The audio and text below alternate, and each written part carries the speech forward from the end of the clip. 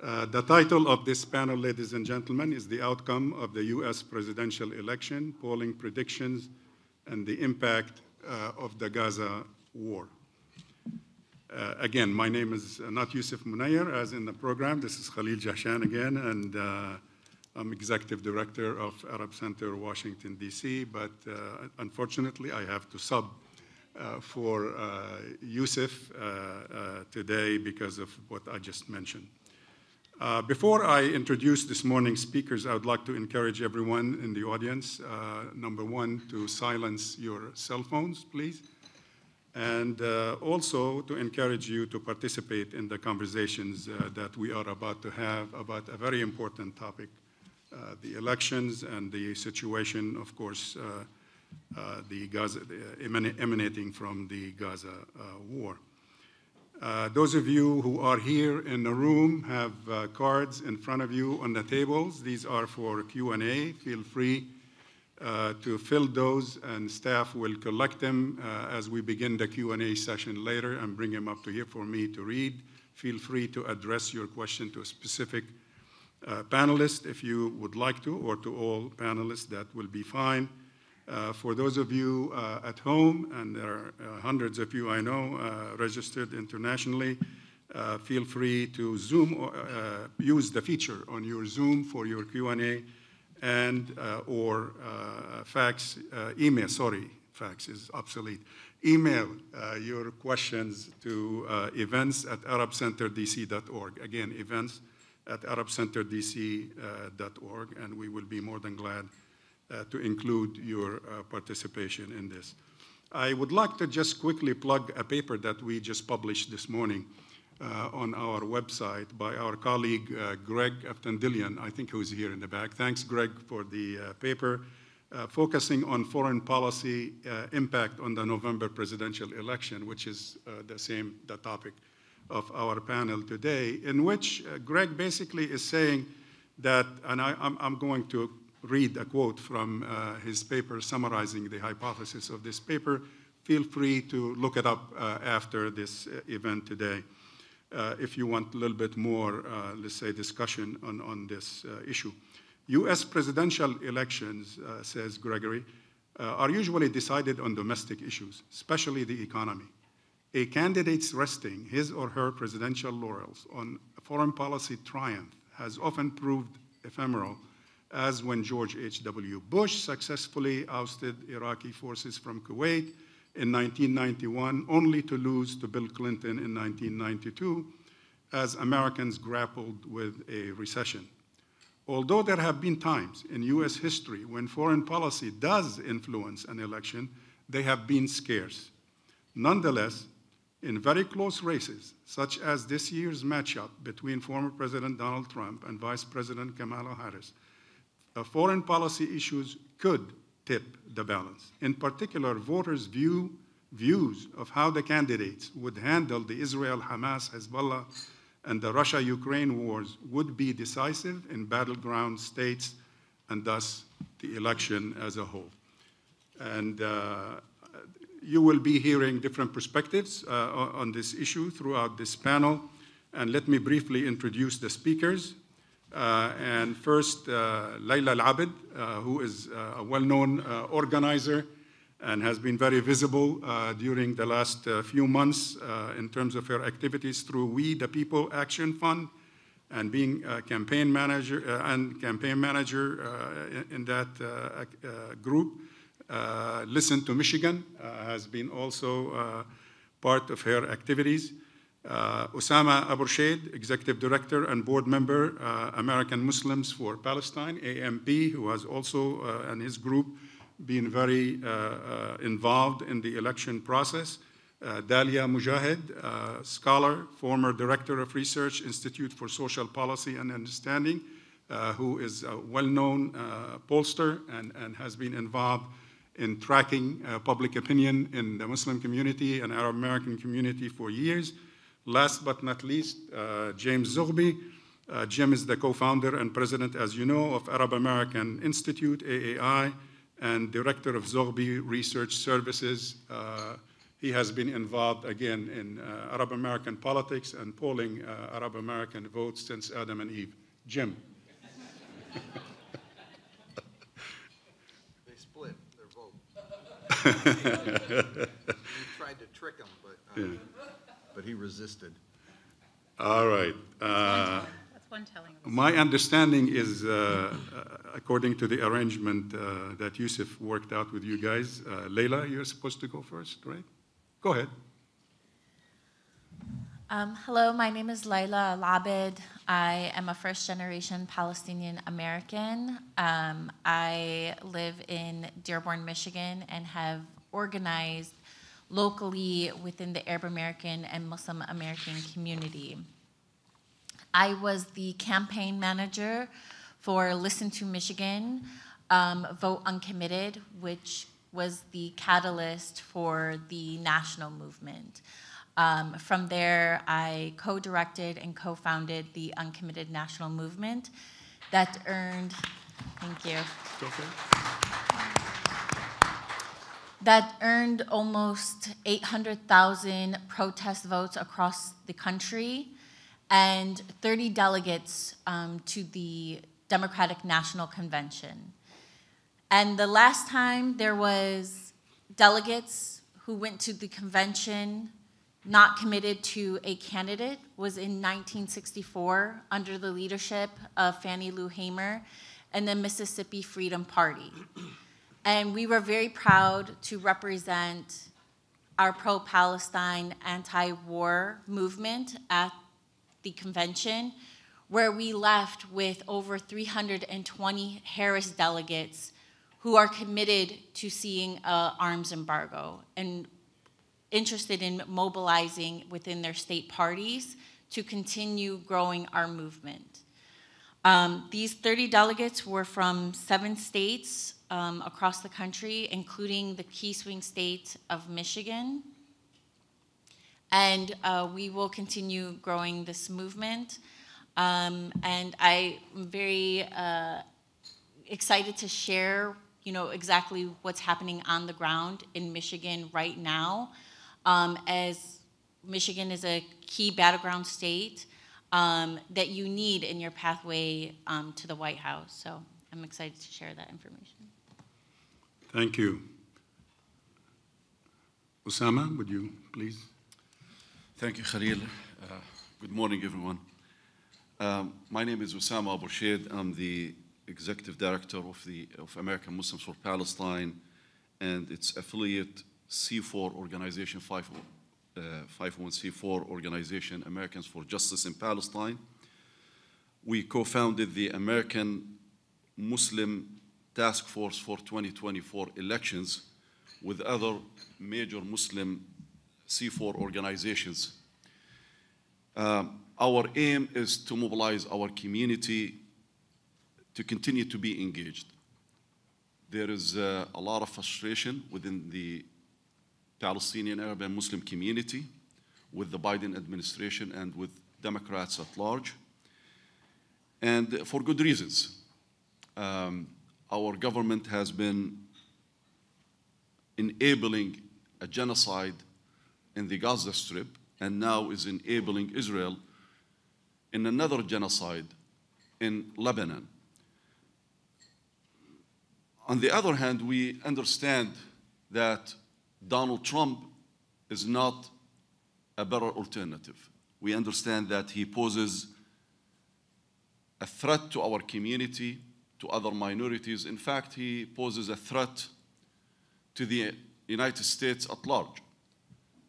We all are following now his racist attacks on the Haitian community. He is threatening that he will reinstate the Muslim ban. He is also pledging that if he's elected, that he will go after Palestinian, Arab, and Muslim organizations, and actually Jewish organizations who support the Palestinian plight and the Palestinian cause.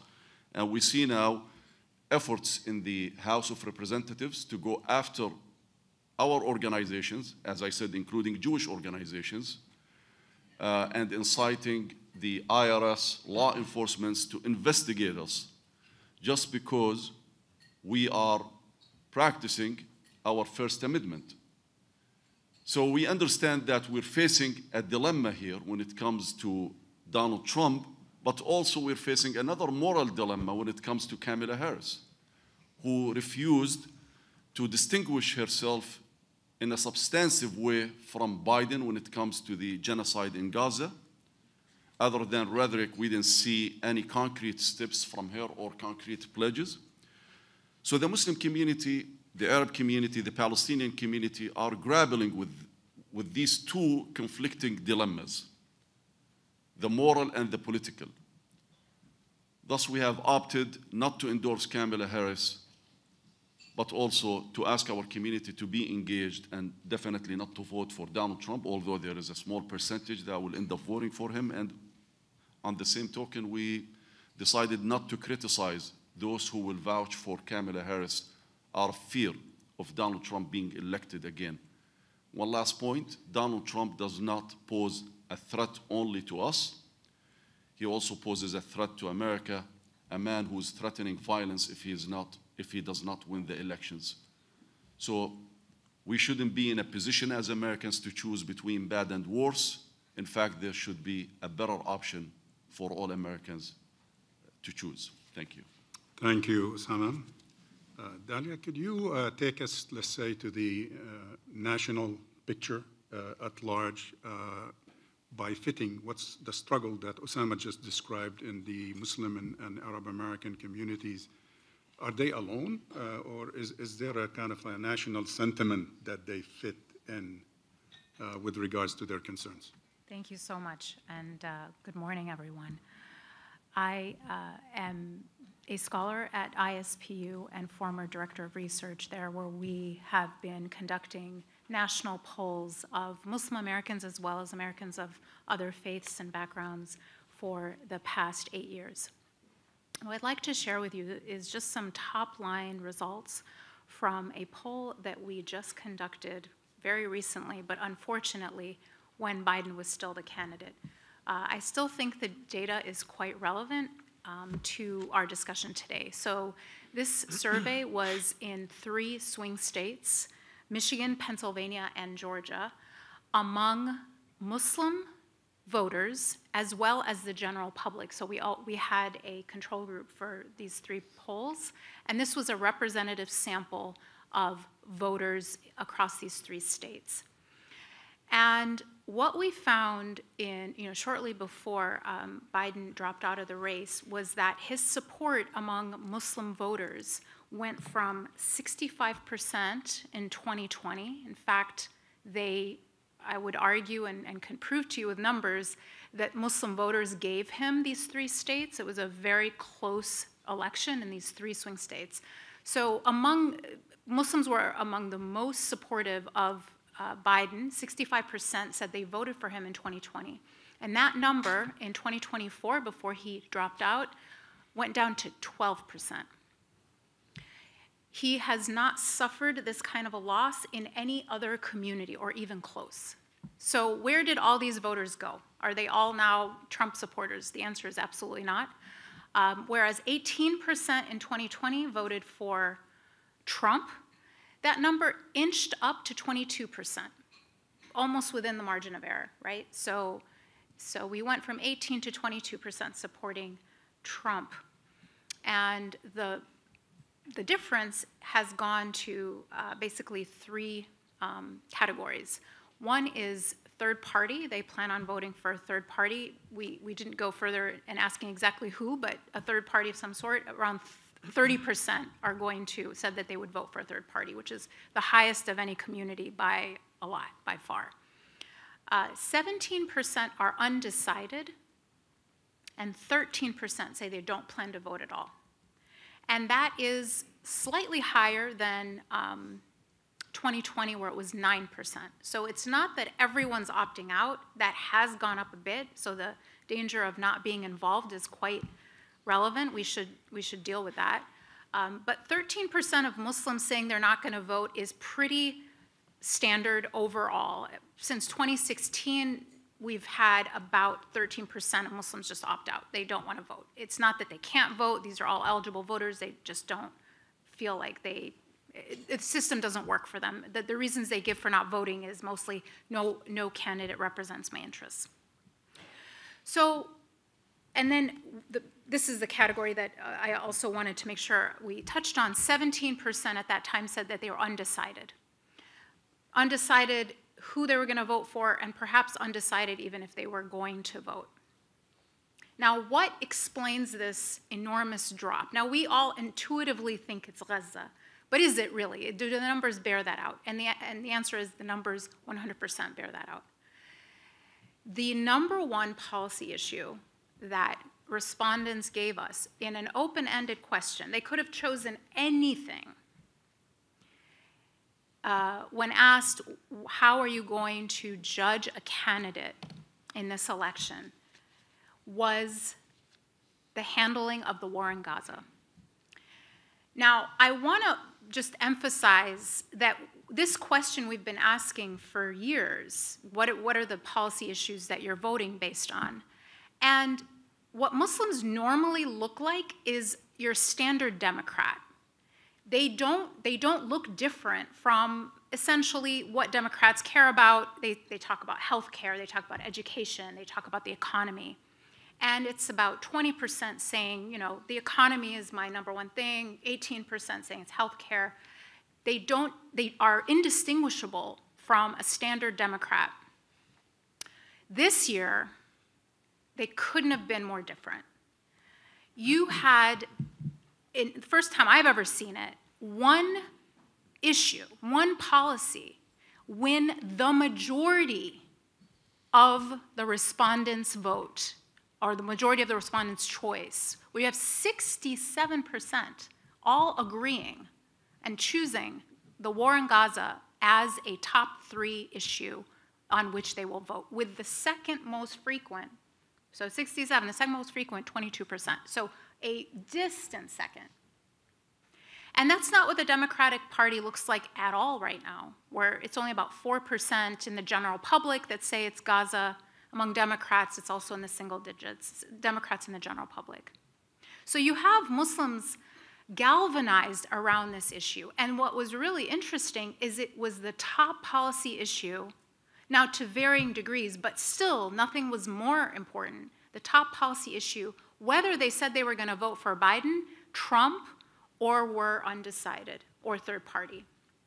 But the highest support for this being a policy issue was among people who had essentially abandoned Biden, who say that they are going to vote third party or are yet undecided. We called them swing voters in the report. And so everything I've just said is available online on our website, ispu.org.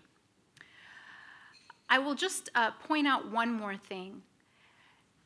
When you look at the general public who wanted to vote for Biden before he dropped out and were planning on voting for Trump, they look very different in one distinct way.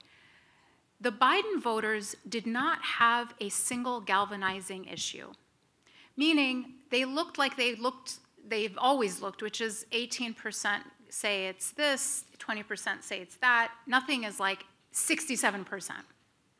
So they're kind of all over the place in terms of what they care about. So some of their top issues, reproductive rights, nothing surprising, right? The preservation of democracy. But Trump voters have one galvanizing issue, one thing that they are all just rallying around, which is what we, I don't know, it's interesting, people don't always guess it, it's security at the border. More than 65% of Trump voters say that that is a top 3 issue for them. So their Gaza is security at the border. But Muslim voters are distinct from both Democrats and Republicans on what they care about this election. So while foreign policy doesn't usually decide elections, it is deciding the Muslim vote this time, where it never had before, and Muslims matter in these 3 swing states. Thank you so much, Dalia. Appreciate it. Jim? Thanks, Khalil. And thanks to all of you. We've done more recent polling We actually have a poll that will be coming out next week of Arab American voters, and we had a poll just about a month ago of U.S. voters across the country. Let me make a couple points. The first is that Gaza does, in fact, loom large. In two ways, it impacts the Arab American vote. And we obviously have a difference here. Arab Americans, a majority of Arab Americans are not Muslim, and the majority of Muslims are not Arab. And so there are two distinct communities in many ways. Mm-hmm. But you'll see as I go down through some of the data where the overlaps are. If the other two major component groups of Muslims are African American, African immigrant, and Asian immigrant.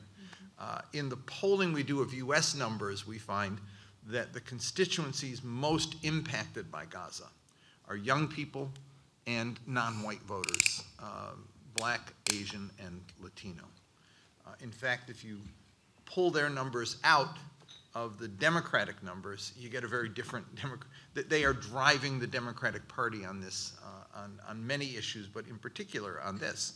For example, if you ask about how they feel about what Israel's doing, 2/3 of young people and non-white voters are opposed, whereas other voters are in a very different camp on that. So when you look at Democrats overall, having a majority of them opposed to Israel, that majority is being driven by young voters and non-white voters. Among Arab Americans, the issue looms very large, and it shows up in many ways, a number of the ways that Dalia just described. But given the fact that we've been polling now for 30 years with Arab Americans, and we've always seen a Democratic edge, but from the second Bush term through the Biden election, they were 2-to-1 Democrat. And that is no longer the case. In simply a 4-year period, there was a collapse.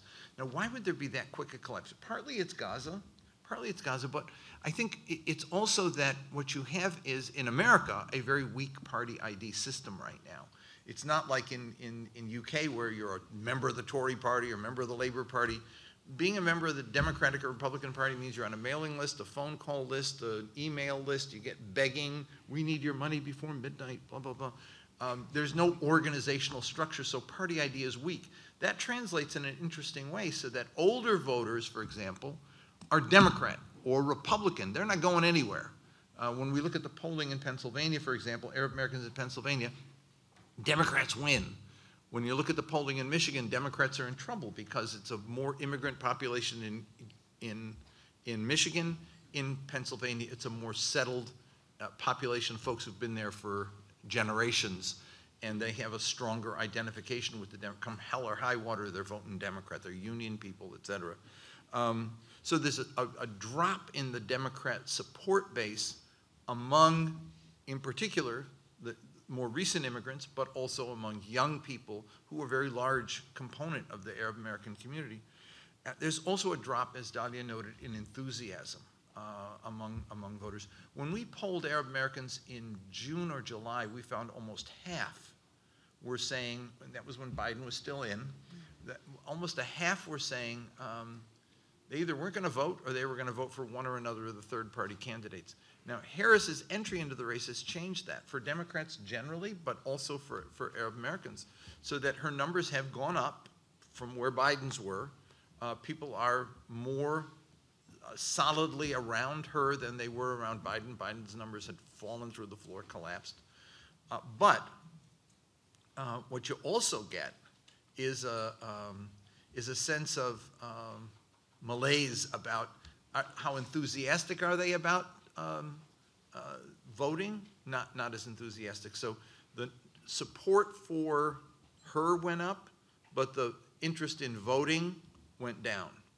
And I think that's something that Democrats have to think about. I remember when you all were doing the uncommitted in Michigan, they were saying, well, they only got 100,000 votes. I say, yeah, but you got so little too. And actually, they had to work really hard to get those 100. It's hard. It's easy to get a loyal Democrat to turn out for the candidate. It's hard to get somebody to vote uncommitted. I mean, last time Uncommitted did a rally, you know what I mean? It's like, it's not like a personal attachment, it's a principled cause. So your 800,000 votes translated to many more people, because you had to work to get them. When people were telling me during the campaign, well, yeah, I know they're doing this now, but when November, when it's a binary choice, they'll choose. I said, no. The binary choice will be, do I vote or not vote at all? That's the binary choice, and that's the thing I think that has to be considered here. So enthusiasm is an issue.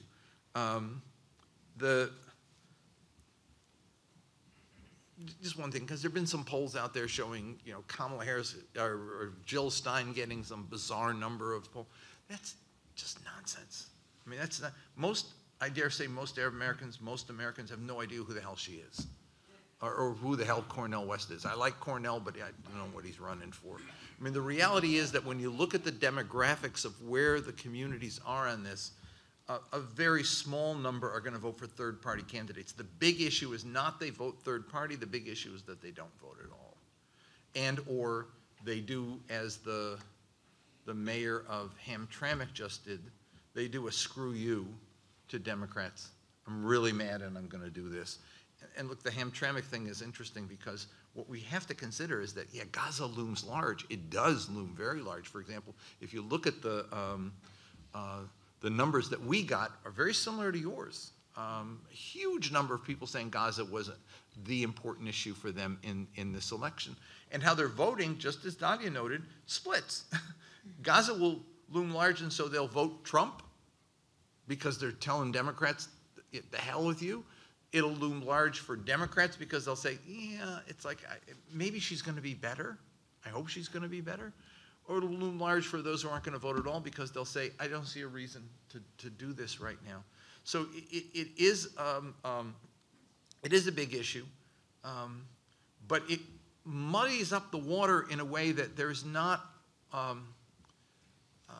it's a soft vote. For example, we ask voters, it's a virtual tie between the two, Trump and Harris, and the numbers we get. But when we ask voters, if Harris were to demand an immediate ceasefire, and if Israel didn't do it, suspend diplomatic support and weapons, would it make you more or less likely to vote for her? Her numbers shot up, completely shot up. Went over 60%, went over better than Biden had done against Trump the last time. Now, and it came from literally everywhere. It took a third of Trump voters, it literally wiped out the third-party candidates, and those who were unenthusiastic about voting all of a sudden got enthusiastic. So it's a soft rejection. It's not a hard rejection. Keep going, and it might get hard, but right now it's still soft. So I think that we're still in a very fluid place in this contest. Gaza is a deciding factor, and as I noted in the beginning, as Dalia did too, it's not just among Arab Americans. It's young voters, black voters in particular, Latino, Asian voters. It is impacting 10, 15% of them, in some cases 20, among young blacks. And these are voters you can't leave on the table. You know, you got to do something with them because Democrats need to keep their coalition together to win. Trump doesn't have a lock on it. He can play the values card with the mayor of Hamtramck, the LGBTQ opposition thing. You know, that might resonate for some. But I think that like I said, we've got a month or so to go, and it's a very fluid election, and a tilt or a nod can make a difference. We just have to see how this plays out. But right now, Gaza is a deciding factor. Lebanon soon may join it as, unfortunately, a deciding factor, in particular in Michigan. You don't say anything about Lebanon, and I tell you, just, you know, you can kiss Michigan goodbye right now, because it is, I mean, after all, Dearborn is literally 2 towns from South Lebanon that emptied out after Israel's invasion. They feel very strongly about this, and it will take away any sense of doubt about. Now, what did they do? Do they stay home? Do they vote for Trump? I don't know, but I do know that Democrats have to worry about, you know, how we respond and respond more effectively to these twin crises right now that we're facing. I'm done. Thank you. Thank you, Jim. Appreciate that. Thank you. Thank you to all four of you. Let me go back. First of all, let me encourage everybody, again, the Q&A cards in front of you at the table. Feel free to join us in this discussion. Once you have a question or a remark, raise your hand with the card. Staff will pick it up and bring it over here for me to read. Let me begin first a question to Layla. The standing situation right now in Michigan that you referred to, is that going, from your perspective and based on your constituency, is that going to last through election day, November 5th, and is it going to impact the election? What's happening in Michigan, just to give some background and to kind of add on to what both of you have said, and as far as the data, there are 250,000 Muslims in Michigan. And in 2020, Biden won Michigan by 150,000 votes. What we demonstrated in Michigan with over 101,000 uncommitted votes was that Biden was a political liability to the Democratic Party when we were saying, you don't have the support you need in November to win a state like Michigan. And just to point out what that data in Michigan, those 101,000 votes, clearly shows that this is not just contained within the Arab American or Muslim American community. Uncommitted brought out young voters, it brought out Black voters, Latino voters. It was a multi-generational, multiracial campaign. And we were able to earn over 10% of uncommitted votes in 73 counties out of 83 counties in Michigan. And on the day of the election, on the primary, by the way, we only had 21 days to do this campaign. We launched Listen to Michigan on February 6th, and our primary was February 27th. And in those 21 days, with incredible campaigning, with over 1.5 million voter contact calls and text messages, we were able to earn that many voters. But some of those counties that were first reported wasn't Wayne County, where you have Dearborn, where you have the largest concentration of Arab Americans, and you have a large Black community and immigrant community.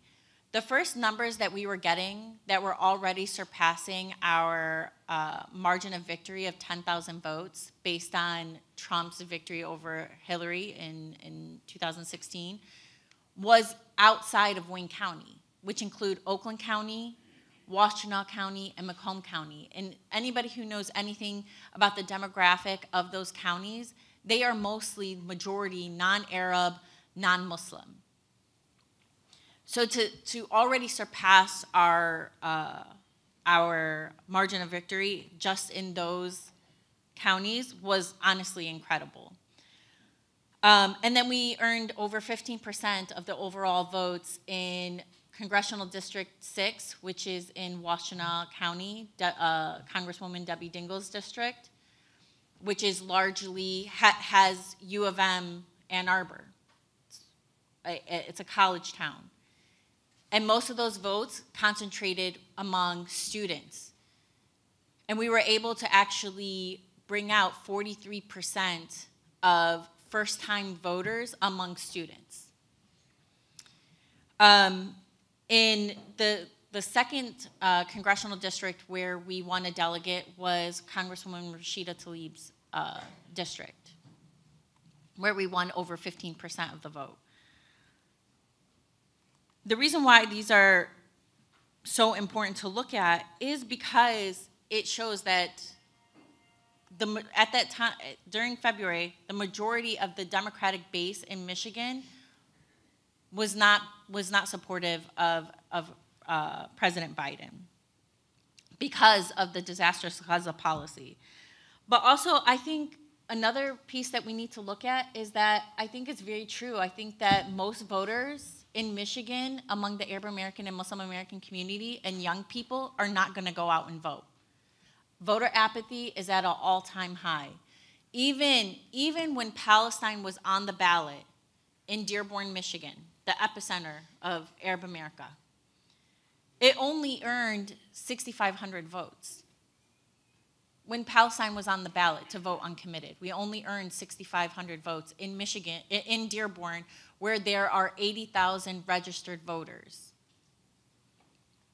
When you look at the primary in August in Michigan, and particularly in Dearborn and Hamtramck and other places where there's a high concentration of Arab Americans and Muslim Americans, voters just did not go out and vote. And I think that is the reality that we are going to see, particularly in Michigan, is that voters are not excited about either candidate. And I think exactly what you said, James, about third party. I think when you look at the activist class, yes, you see an excitement for voting third party. But I am talking about, I am on the ground as an organizer, talking to my community members, going door to door. The majority of our communities are not going to go out and vote in November. And that's just the reality of it. But yeah, I think we're going to be in trouble. Appreciate it. There is a question for you, Osama. Many overtures have been made by both camps as of late to the Muslim American community or individuals within it, and to the Arab American community or individuals within it by both campaigns. Are they making any inroads? Are they connecting with anybody from your perspective? It's a very difficult question to answer because our community is not monolithic. So if we talk now, I'm talking now in reference to the Muslim community. Mm-hmm. If we talk about the African American, they're overwhelmingly supportive of Kamala Harris. If we talk about the immigrant community, I think the majority, and I would disagree with Jim here, the majority want to vote for Jill Stein. So she might not be a viable option or that well known to the American public, but she is well known to the immigrant Muslim community. And if we will reference CARE's poll just last month, I think it shows clearly that a majority, mainly in swing states, in particular in Michigan, are going to vote for her. So there were these communications, mainly the Harris and Jill Stein's campaigns, both reached out. I know that the Trump campaign reached out to some Arabs in Michigan, but they didn't reach out to us. But I know that Kamala Harris or her campaign did reach out, but we didn't get anything from them. Our focus was Gaza. And we cannot go against the sentiment within our community. Now, what needs to be understood is that these elections might not be decided by the Arab or Muslim votes. If the margins are so wide between Kamala Harris and Trump. Kamala Harris is not Biden. She infused more energy, more enthusiasm within the Democratic base, and she has more pathways to win the presidency as opposed to Biden. This is given. Now we have two previous instances where a campaign or a major candidate undermined the possibility of losing.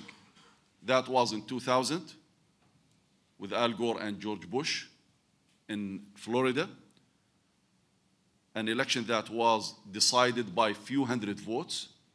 Muslims usually don't tend to vote for Republicans, but in that particular elections, they voted for, overwhelmingly, voted for George Bush in Michigan, in Florida. He won the presidency. There were consequences for the Muslim community after 9/11. So I'm not going to deny this fact. And I'm speaking as someone who knows what it means to be a member of a community that is under siege. In 2016, Hillary Clinton also dismissed the viability of the Trump campaign. She ended up losing in swing states, and as Layla just explained, she lost by 11,000 votes in Michigan because there wasn't that much excitement within the Democratic base, and definitely the Palestinian, Arab, and Muslim Americans were not very excited about her. She lost in Pennsylvania as well, and let us remember that she almost lost in Minnesota.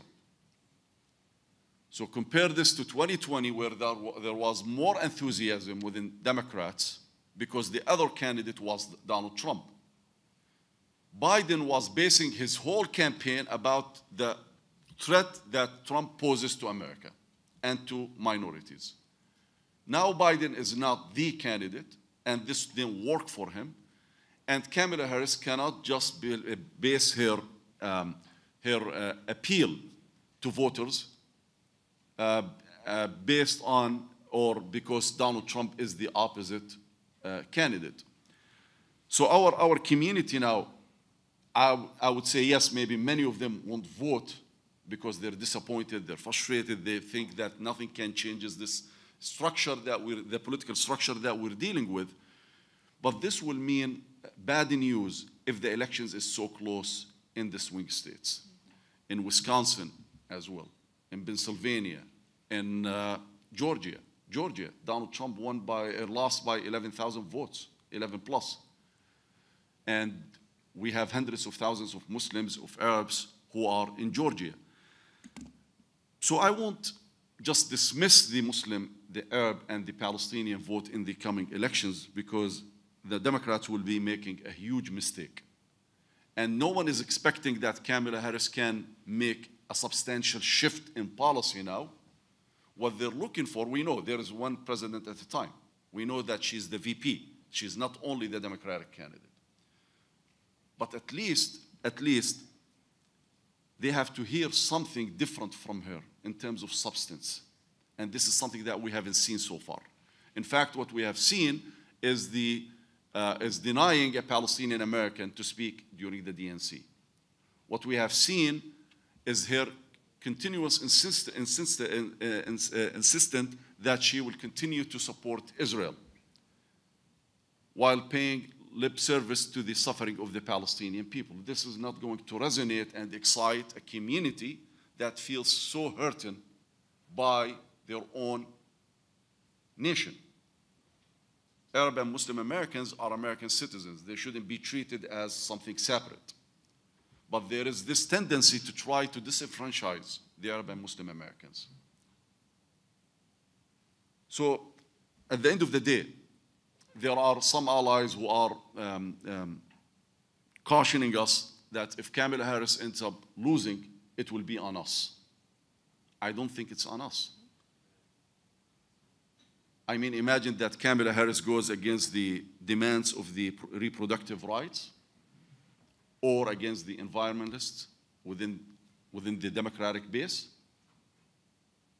She would be blamed for it. Hillary Clinton was blamed for not winning over the progressive wing of the Democratic Party in 2016. So as Palestinians, as Arab, and as Muslims, we understand the consequences of a second Trump presidency, but also we have a moral compass where we cannot vote for someone who continues to enable the genocide that is taking place in Gaza and continues to embolden Israel to wage another war in Lebanon. That's where we are today, and we have just to deal with whatever consequences we will be faced of. It's not that we want Trump, but it's not a choice that we make. It's a choice that the candidates themselves make, mainly Kamala Harris in this case. Thank you, Osama. Jim, although you kind of answered this question, but Nuruddin Ghanem of TRT is basically asking, what if the war spills over to Lebanon or expands in Lebanon? What would be the effect on the elections, which you quickly referred to earlier? If you don't mind expanding a bit on that. And who's better for Gaza, Trump or Harris? And who's better for Israel? Maybe that last question should be addressed to AIPAC, not to us, but I would say the first part is legit. We would like to tackle that, if you don't mind, Jim. Yeah, listen, let me just say a couple things. First is our polling is on our website, aaiusa.org, aaiusa.org, and our most recent poll will be out next Wednesday, and if you listen to the Coffee and Column Zoom chat I do every Wednesday at 2 o'clock, my brother John will be on with me, and we'll be talking about the poll. Your question.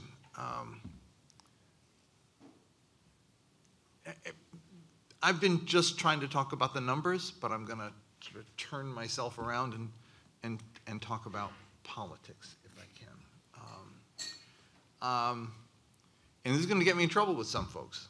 And when you're 78, going to be 79 next month, you don't give a shit anymore. It's like, I mean, I've taken the blows from all sides, and I'll take some here. Go on. I was giving you the numbers of where people are. I was telling you how people feel. I was telling you what the candidates needed to do. But I don't think in this election we have a choice. I remember Julian Bond in 1968, after everybody got beat up for opposing the war in Vietnam in the convention, after Julian Bond led the mixed delegate, the sort of mixed race delegation from Georgia, and the party regulars were opposed to it, but he won that fight, and then he ran for put him up for vice president even though he was too young, and he got, delegates got beaten up on the floor for supporting Julian Bond. And the final night of the convention, Humphrey and Muskie came out, and the balloons dropped, and Julian Bond comes from around the back, and he holds the Humphrey and Muskie hands up. And I was devastated as a kid. I was 22 years old, and I was like, what the hell's he doing? We fought for him, and here's he turning his back on us. I got to know Julian later, and about 4 years later, I was with him, driving him someplace, and I said, I have to ask you, you devastated us when you did that. You just devastated us. You turned your back on the war and everything. He said, let me tell you, there's two kinds of people. There's people who sit high up on their pinnacle and say, I have principles and I'm not getting involved in that muck because the choices aren't good ones. He said, and then there are people who say, look at the muck and say, I got to get down in there because people need help. I got to do what I can do to try to make it at least a little bit better. He said, at that point, the election was no longer Julian Bond versus Hubert Humphrey, but it was Hubert Humphrey versus Richard Nixon. There was only one choice to make. I made it. You asked the question, who's going to be better? I don't know who's going to be better, but I know what will be the better relationship that we'll have, the better coalition that we'll be able to build if there's a Democrat in the White House. If you think about those 4 Trump years, we couldn't do a damn thing. There was nothing you could do. People were demobilized. People were traumatized. And you didn't know when you woke up in the morning what the next shock thing he was going to do was going to be. But we know in a Democratic coalition like we have right now, even though they're doing all the wrong stuff, we have allies. We have allies in the black community. We have allies in the progressive Jewish community. We have allies in the black and Latino communities. We have allies in labor. We have allies all over they're all Democrats. And that Democratic coalition is the place, it's our home where I'm doing politics now, I'm not doing my polling. It's the home where we've learned we have a receptive audience on everything from immigration to civil liberties. I mean, remember the hearing just the other day with Maya Berry and the Republicans and Democrats? I mean, it's like, it's 2 different countries. She was there to talk about hate crimes. They were there to hate on her over Palestine. Don't tell me there's no difference. There is a difference between the 2 parties. There's a difference in the 2 coalitions. I mean, yeah, if you want to stop LGBTQ books in the schools, yeah, join with Moms for Liberty and do that.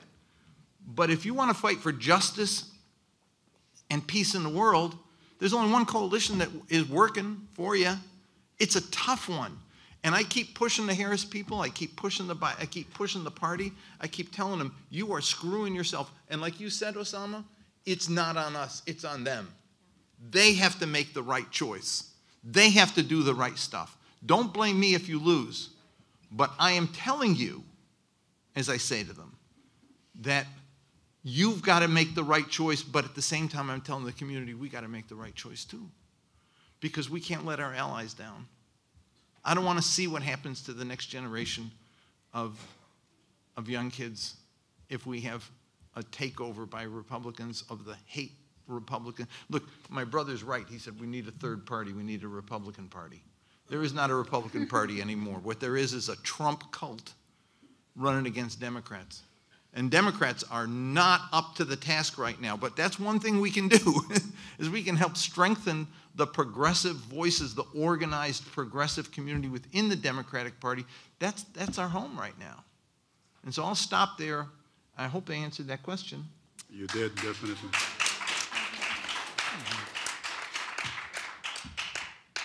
Thank you. There are several... just one thing. One thing. I'm sorry. Joe Biden came to Washington.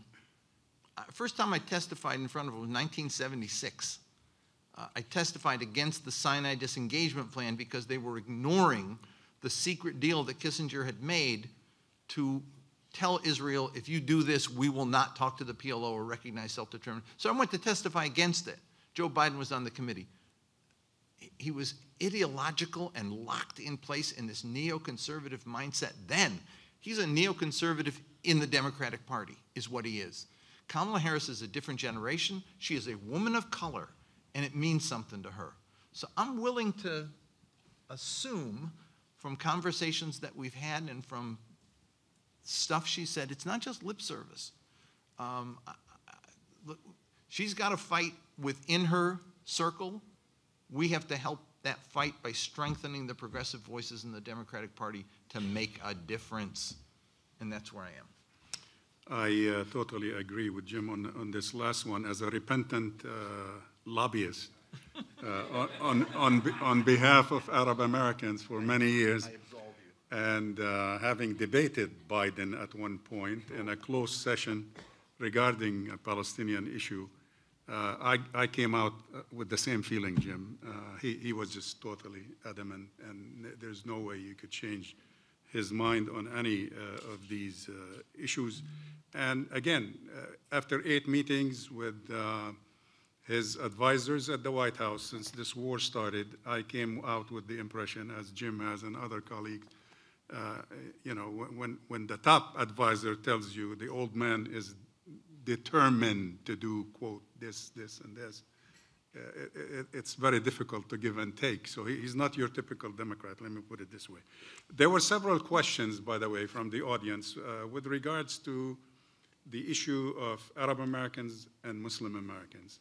It's not that they're trying to split the group, but they're confused in terms of, particularly for you two as pollsters, in terms of public opinion over the years. Have you detected, other than what Jim mentioned earlier, in general terms, are the opinions between the two communities or internally with other sub-communities, are they that distinct? Are there really differences that you can detect in numbers? So go ahead, Dalia, and Jim, if you'd like to comment on that too. Yeah, sure, I'll start. So Arab Americans make up 14% of Muslim Americans. And in our poll, we looked at the groups, you know, by the major ethnic and racial groups. So it's Arab, white, which was actually different from Arab, Black, and Asian, were the 4 major groups. And Arab Americans and Asian Americans were the strongest in those 4 lineup in terms of their prioritization of Gaza, not surprising. But I just want to emphasize this. All 4 groups, including Black Americans who are Muslim, did choose Gaza more often than any other policy issue. So it was the vast majority of Arab Americans and not the majority of Black Americans, but still the #1 choice. So I do want to emphasize, I just want to clarify that regardless of racial background, if you're a Muslim in these 3 states, Gaza is still more often chosen as a top issue than any other issue. But yes, there are variations across racial backgrounds. Now, are Muslim Americans as a whole distinctly different from Arab Americans? I actually think the answer is no. And the reason I say that is because Arab Americans, although they are more focused on Gaza, other Muslims, or I'm sorry, Arab Muslim Americans are more focused on Gaza. Other Muslim Americans are not far behind, especially Asians and even whites. And all 4 major racial groups within the Muslim American community do choose Gaza as their #1 policy issue. Jim, would you like? Yeah, look, as I noted in the polling we've done on Gaza, if you're just talking about Gaza, about Israel-Palestine, there is a convergence, and the convergence is largely due to the fact that we have, among people of color, right, and a convergence of views with where Arab Americans are. Black, Latino, Asian feel strongly about this. There's especially the young community that have a global mindset as opposed to a more parochial mindset. I think that's important to consider. The one thing I'd say about the distinction is the respect for identity that is important. And this administration has failed miserably on that front. They have outreach. This is the first time we've had a White House, a Democratic White House in particular, that did not do Arab American outreach. They did Muslim outreach. Everything was subordinated. And when we say, but we want Arab American, they say, well, we could have a Christian meeting and invite some of the Christian groups and invite you. And I'm like, holy shit, that's what we formed an Arab American community precisely to get away from sectarian identity. Because remember, when we were in our formative period as building organizations, we were going through a civil war in Lebanon, right? And it was like that, the walled divisions between Christian and Muslim. We wanted to erase that. Lebanese ambassador came to my office, said, how do you organize your staff? I said, the organizing units here and the research units there. He said, no, how do you organize your staff? I said, by function? He said, no. The guy out front, Rami, he's Muslim, Shia, right, from South Lebanon. I said, I have no idea. It's not on the job application. We never asked them. We supported candidates regardless of religion because they were of Arab descent, and we wanted to empower a community and turn Arab, which had been, if you recall, 70s, whatever, it was like a slur. Like Palestinian is a slur now. It was a slur back then. The Arabs are giving money to this guy or whatever. And we wanted to turn it into an asset instead of a liability. And we did.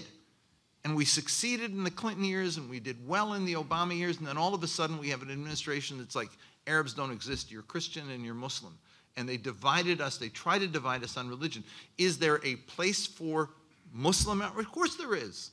There is a distinct Muslim community that identifies itself on faith and on several other principles that bring them together as a community. But there's an Arab American community too, and it's this distinct one. And man, you can walk and chew gum at the same time if you run the White House, and they have not figured out how to do it. And one of the things I'm pleased with about Harris is that they hired a Muslim outreach person, then they hired an Arab American outreach person, and they actually go together to things, and they know how to do that, but they also have respected the integrity of this community and the integrity of that community. And I think it's important that we do that, and we continue that. Thank you. Can I just add that yeah, please. They're also dividing the Muslim community. There are the good Muslims and the bad Muslims. So if you're critical of the Biden administration, you don't get invited. And this is official. There's a criteria that they go by when they invite people into the White House or to the State Department. So Osama is a troublemaker, so you don't invite him. X is good, and you can swallow whatever comes from him or her. So I think they've done that with Arab Americans. Yeah. I mean, shame on us that we have allowed this to happen. So we understand that they want to do this. Now, whether to divide the community from within or to divide us based on sectarian lines, but also they're doing it based on political opinions and where do we stand in relation to the issues as well. Yeah, and what Osama is referring to is not history, by the way. We've faced this, both of these questions that Jim referred to and Osama just referred to in the recent meetings with regards to the war in Gaza by Biden high-ranking officials. Yeah. I wanted to just add one thing. There was a question, I think, at some point, which candidate is better for Israel? And I think there was sort of some debate. I think that someone said maybe that's a question for AIPAC. It was actually a question posed to the Israeli public, which candidate would be better for Israel. And in that survey, the vast majority of Israelis said Trump. So if that matters to anybody, just wanted to throw that fact out there. All right, Lena addresses this question to Layla, if you don't mind. How would you address the concerns that the uncommitted vote may, although Jim has kind of answered that, but whether you agree or not, that the uncommitted vote may translate into votes for Trump or may cause him to win instead? Yeah, very similar to what James said. Voters who voted uncommitted or voters who don't vote in November or vote third party or decide to skip the top of the ticket shouldn't be blamed if Trump enters the White House. When has it ever been that we blame voters and not the candidate? It is the job of the candidate to earn voters. And, we've always said that the uncommitted campaign, the uncommitted vote was giving a gift to the Democratic Party to tell them early on, you do not have the support of your Democratic base in order to defeat Trump in November. That if you are serious about fighting fascism and authoritarianism on the ballot in November, that you also need to fight fascism and authoritarianism abroad. Right now, Netanyahu and his government in Israel represent the most far right-wing government Israel has ever had. And so, even with Harris moving to the top of the ticket, I think for a lot of us, especially leaders within the uncommitted national movement, it provided a window. After we earned almost 800,000 votes, 30 delegates to the DNC, we were signaling to Biden and his campaign and his administration to meet with us, to talk about policy change, to talk about how do we bring a Democratic win in November. And honestly, nobody from the administration, the Biden administration, reached out to us. So when the shift came with Kamala at the top of the ticket, it did provide an open window. We heard her be more sympathetic to the plight of Palestinians. But we know that's not enough. And I think also one thing I want to point out is that it is always Democrats during, a mass shooting or a school shooting or tragic gun violence who are the first to say thoughts and prayers are not enough. And that's what we've been saying to Vice President Harris and her campaign is, yes, thank you for your sympathy, thank you for your empathy, but that's not enough. We don't have a messaging problem, we have a funding bombs problem. And really, I think, once again, if voters are not excited to vote for Vice President Kamala Harris, even though the uncommitted movement has tried over and over again to offer something to her campaign, even a request for a Palestinian American or someone to provide the human impact testimony to our U.S. policy decisions in Gaza on the main stage of the DNC was rejected. It was a complete, in my opinion, a mistake of the Democratic Party and the Harris campaign. Because even, if folks had read Rua Rahman, the Palestinian American elected from Georgia, she was willing to offer Vice President Harris her endorsement from that main stage as a Palestinian American, because her constituents in Georgia are mostly folks who are going to support Vice President Harris. And even that was rejected. So I think we've been showing that our demands and our requests are not, they're not something that should be seen as like undoable. We're not asking for anything out of this world. We're asking that you adopt a policy that protects our families and our loved ones. We're asking you respect international and American law. We're asking you to signal to your base that you are adaptable, that you can change, that you can shift. And all of that has clearly been denied. That is why the Uncommitted National Movement came out with our most recent statement with a non-endorsement of Vice President Harris, that she did not move on a policy change to earn an endorsement. An endorsement is a very specific thing that we would mobilize our base, we would mobilize and use the infrastructure that we use to earn, over 100,000 voters in Michigan with 1.5 million voter contact calls and messages, that we couldn't do that. But also, we know the dangers of Donald Trump, and we are telling uncommitted voters and supporters of our movement to register a vote in November that blocks Trump, even though we cannot use our infrastructure to help support a vote for Vice President Harris.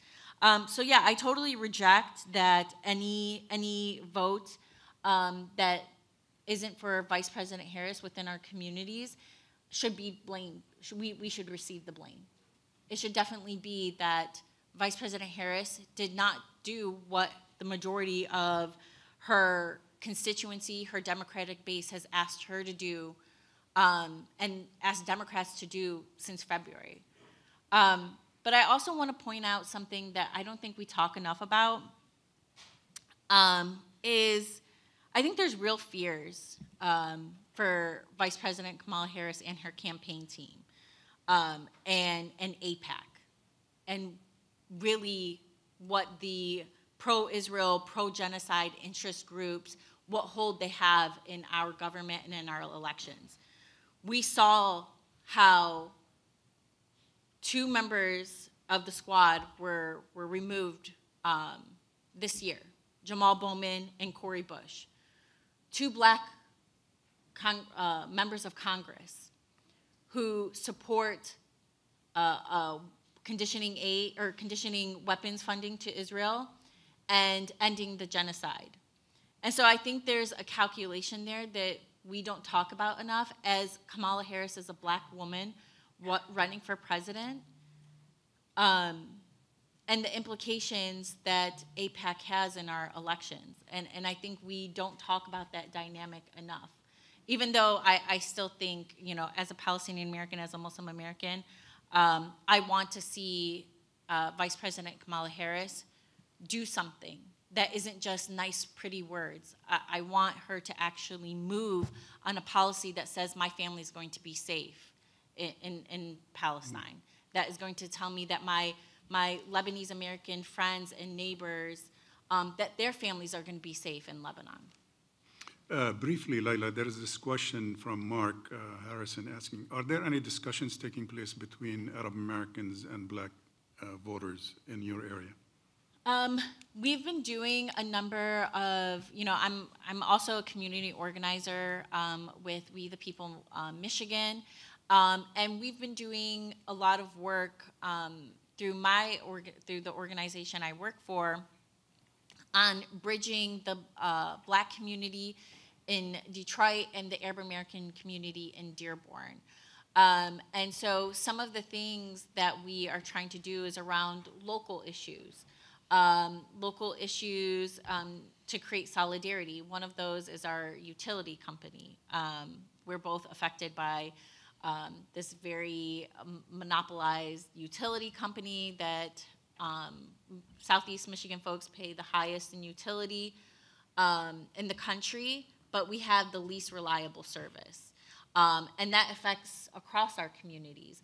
And so that is how we've opened this window to talk about what does our solidarity look like around Gaza. And so locally, yes, we've been having those conversations. I think that we have years more of organizing to do in order to create trust, in order to create real unity and solidarity. But outside of Michigan, the Uncommitted National Movement has built a coalition that includes Black movement leaders and Black civil rights leaders that are in this coalition to say, we support an immediate and permanent ceasefire. We support conditioning weapons funding to Israel, and we will include we will include that work in the work that we're already doing. And I think the biggest fear for us, for Uncommitted, is that through a Trump presidency, that coalition work is going to be a lot harder. Because not only will we be trying to organize for Gaza and for a liberated Palestine, but all of our allies, including us, are going to be blocking all of the dangers that Trump, and it's not just Trump, it's not just a Trump presidency, it's his little posse around him. It is how Republicans are going to be emboldened under a Trump presidency to really attack our civil liberties for all of our communities. And so not just among civil rights leaders and Black movement leaders, but progressive organizations, reproductive rights, climate justice leaders, this coalition that we built that is multi-generational and multicultural and includes major union and labor, including the largest labor in the country, the UAW. When we were in Chicago for the DNC, we met with 8 labor unions to talk about how we can work together to include ceasefire work, arms embargo work, and messaging in all that we do. All of that is under attack to continue under a Trump presidency. So it's not so much about what happens on November 5th, it's really what can we do after November 6th and what the fertile political landscape could look like. Voting is not just one day. It has implications. Can I just say something? Yes, please. I don't think that a Trump presidency is that really, really bad thing for America, to be honest with you, because you know what? It might give a sense of purpose, a sense of mission to the Democrats. Democrats cannot unify except if there's Donald Trump. Under Donald Trump, I understand he went after minorities, but he also went after Democrats, he went after the media, he went after the deep state, he went after the army. So he formed that intersectional broad movement that stood up to him. Now we're dealing with Democrats who continue to promise, overpromise, and underdeliver. Let us go back to 2009. Democrats under the Obama had a supermajority in the Senate, had a majority in the House. You had the president in the White House who promised, stricter gun laws.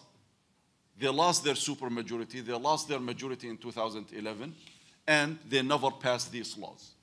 He overpromised with the Obamacare, and we know what we ended up with. In 2009, when he met with major Jewish organizations, he talked about the need to have a daylight between the United States and Israel. It ended that there was no daylight between the United States and Israel.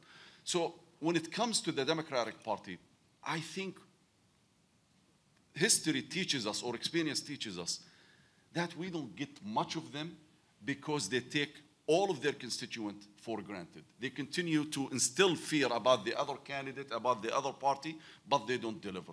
And the last thing I want to say here.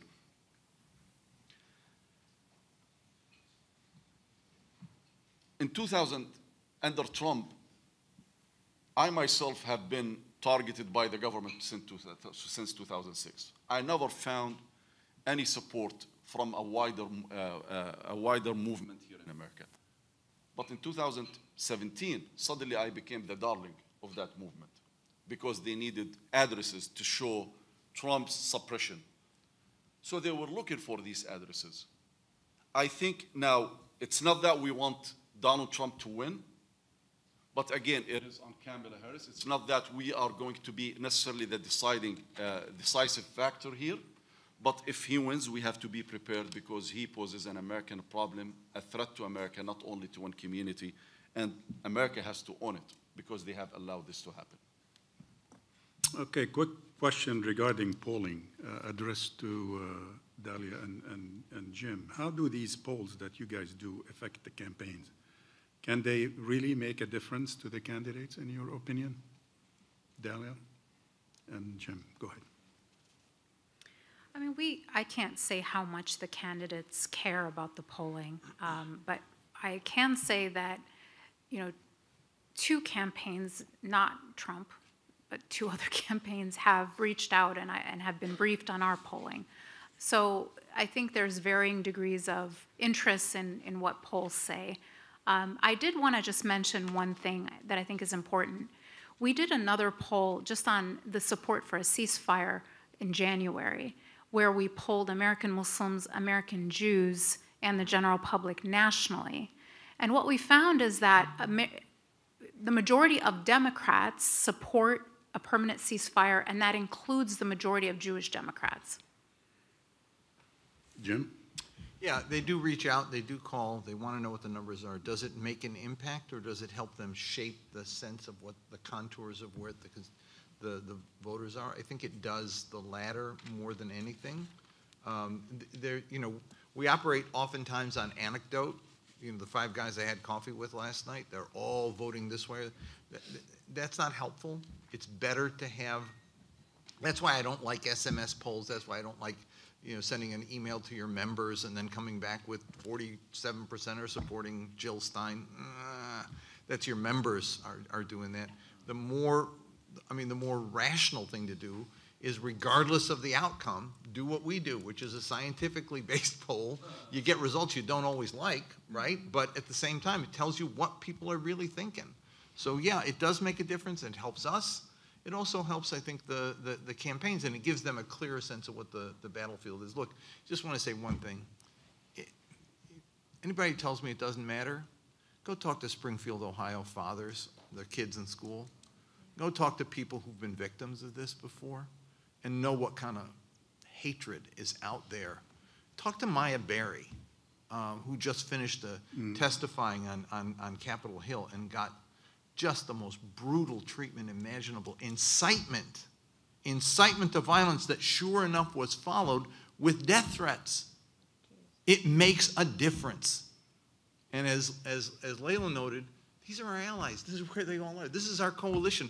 They may make the wrong choice, but we can't make the wrong choice because we have allies who depend on us. And I'm thinking of those fathers in Springfield, Ohio. Makes a difference, man.